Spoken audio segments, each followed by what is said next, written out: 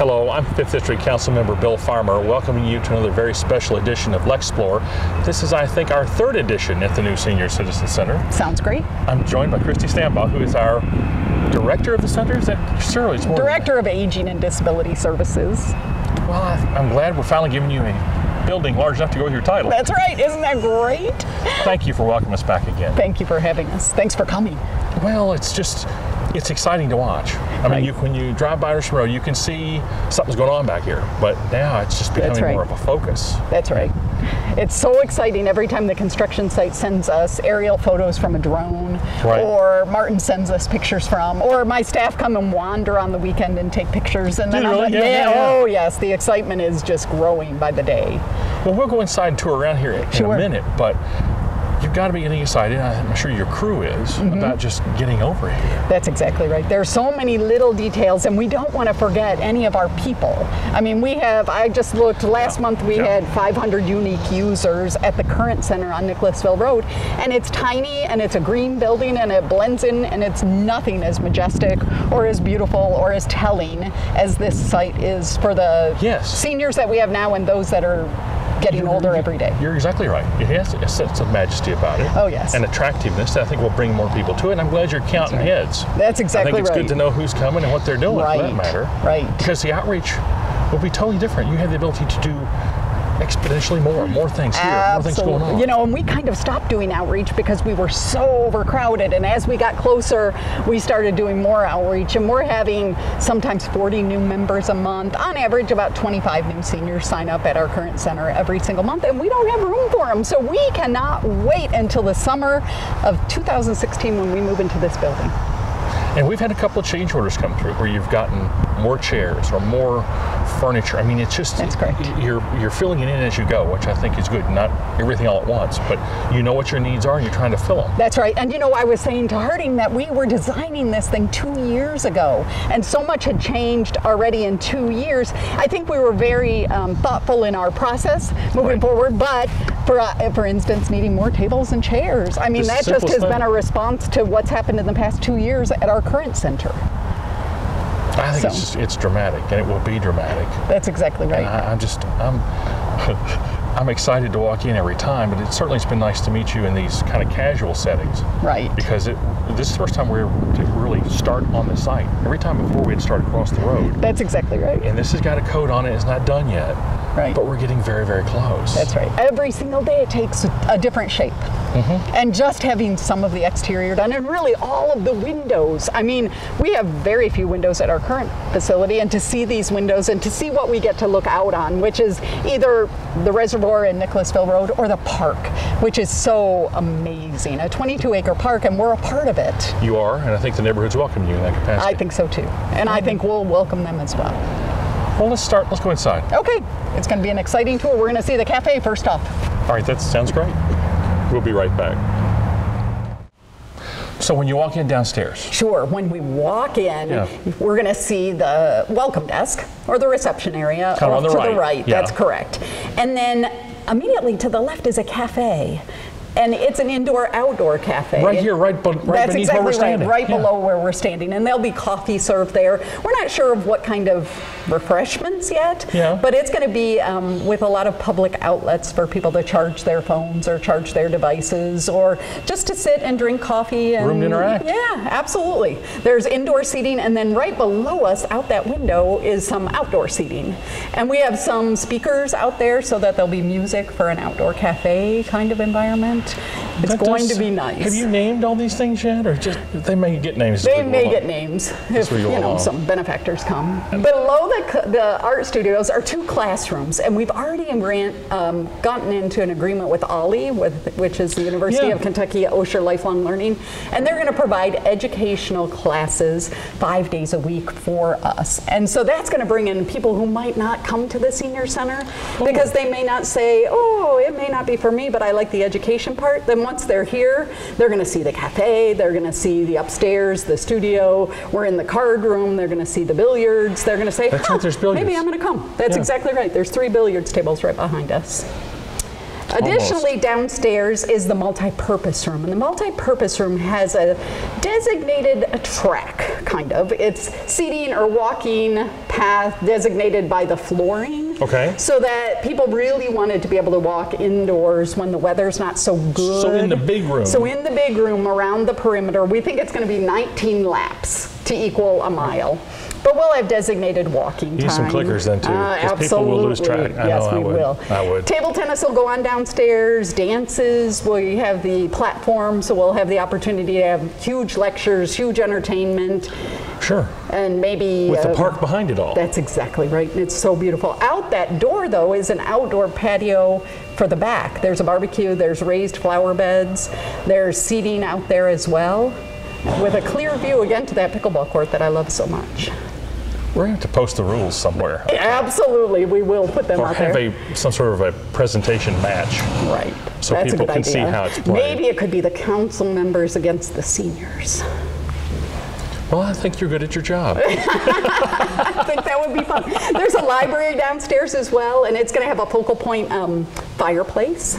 Really? Yeah, and a place for people to sit, and there'll be chairs there with tablet arms, so if they bring their devices and they want to enjoy their tablets or rest their arms and read the newspapers, it's going to be available to them in the library. It's kind of a quiet area, kind of away from the fray and all the other activity. You need different speeds. Absolutely. That's so right. Generally, what will your operating hours be? In the beginning, we're going to maintain what we do now, which is 9 to 5. Okay. I mean 8 to 5. And then as we get more comfortable and as our participants get more comfortable, we'll offer a couple evening classes a week and maybe a weekend class. And we really haven't decided if we're going to be 5 days a week open till 7 o'clock or 8 o'clock. We're just going to wait and see how our clients, what they need. Let's see how popular it is. That's exactly right. All right. We're going to take a break. We'll be right back. I know it's a little overwhelming. At times, it absolutely is. To walk through here, it has such presence now, where before it was open or they were pouring the concrete or something, and now it's very real. That's right. Every time I come, our guy on the site, it says, now Christy, it's going to look smaller. Now this time it might look bigger. Now this time it's going to look smaller, and this time up here it looks really big, and downstairs it looks a little smaller. It looks very enclosed now. Now what will this area be? This is the card area. We're standing in the card area, and directly next to us is the art studios. We have 2 separate art studios. One is going to be messy with ceramics and pottery wheels. The other is going to have sewing machines. That's this one. Yeah, because there's a venting and stuff. That's in there. correct. Yeah. For 2 kilns. And then the clean art is going to be like needlecraft and drawing and doodling and adult coloring, sewing, photography, things like that. And then beyond that are the 2 conference rooms. That's exactly right. And they probably have the best view. We were there, if you remember, when they were pouring the cement. And we were looking down into the park, and we were looking down into the multi-purpose room. Well, I think it gives the best view of the park, literally. And the pickleball courts, the 2 pickleball courts that are out there. Pickleball courts, more on that later. Then on the far corner here, the front corner, is your fitness area. That's exactly right. And it's looking out into the parking lot, which is beautiful, and you can actually see the reservoir. And McDonald's, And McDonald's. That might be the motivation for all the cardio, because all the cardio equipment will be facing the front of the building. That would be very nice. Yeah, and we're going to have personal trainers here that are going to help everybody get oriented with the machinery so that they're nice and safe and they understand how that it works. And then they'll be signed off so that they can access it even when the personal trainer is not available. Well, I guess that's, your programming opportunities must quadruple. That's exactly right. We're going from about 8 programs a day to about 24 different activities every day. And you're set staff-wise for that? I think so, yes. We had a very generous budget going into the year. I'm not to say that we might not need a mid-year ask, just because we're starting the full fiscal year at the new year. At the new building. Are you having a going-away party at the old place? We really are. Are you? You need to. There's a lot of great memories there. There is, and we're going to have video montages of all the activities. And you know, Ernestine, who was at our groundbreaking, still is coming to the center. And so she opened the first center, and she's going to open the next center with us. Well, I mean, that's the beauty of it. You have a sustaining clientele, but a growing one, and people will have so many more reasons to come here. Not that that's bad there. This is so much better here. That's exactly right. And one of the things I think that everybody's been conscious of is we don't want to lose what we have, and the familiarity with one another and the comfort we have with our clients and they have with us. And so we're going to have a soft opening, and we're going to be here for our people, and then the big blowout and the big grand opening when we've worked out all the kinks. Well, this big room back here would be a great place to do something like that. Absolutely. And the outside, because we've never really had the park. We've never really had the out of doors to pull into. And to me, the juxtaposition of those dugouts right outside the back door here. Right. And people here to enjoy those kids and those games. I think it's going to be just something that wasn't part of the calculus be so wonderful out here. Exactly. Because interaction will take place multi-generational. That's right. Any day. That's right. Every day. And we're so close to schools, the elementary school right there and Henry Clay High School right up the street, so that we'll be able to pull them in for some intergenerational planned programming. And then the neighborhood Idler's getting its community garden back up there. And I'm sure that some of our people will engage with them at that time. I think so too, because I think there's a lot of opportunity just for people to share on what they've done. Right. All right. Okay. We'll be right back. Welcome back. I've been joined by Harding Dow, who is an associate with EOP. What are you to this project, though? I've been the project manager from day one. So I've shepherded this project from the very early stages of design. We started with a community design charrette, and have then seen it through design and construction. And so it's nice to have you all with me today. Absolutely. I consider you one of Lexington's finest and Lexington's future. So well, thank you. I appreciate that. Well, it's very nice. So one of the things about this is it's more than just a center, and as Christy said, it has a sense of majesty about it. And is that what design can do for a building? Absolutely. What we knew going into this project was it needed to do two things. It needed to be a good neighbor. Yes. It needed to be visible from Richmond Road.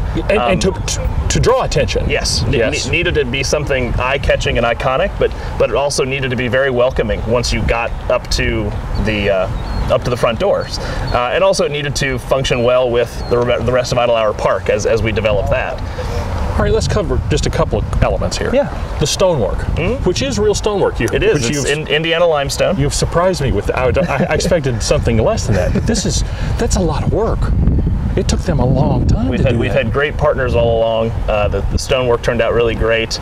We've also got some insulated metal panels, some wood grain finishes on the outside. All right, so that's where the blue is now? Where the blue is now. The blue is our waterproofing membrane that wraps the entire building. Okay. And then, that big blue square there will be a panel that's not real wood, but has a wood finish on it.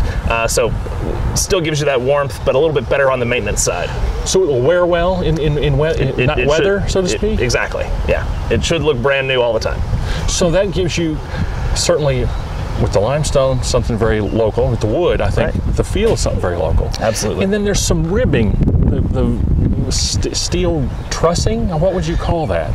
Well, we've got what's holding our insulation on are a series of Z-girts that help us get that thick insulated barrier, so that the building is going to be LEED certified. So we needed to go above and beyond with regard to our thermal protection. So that's what's holding our insulation on.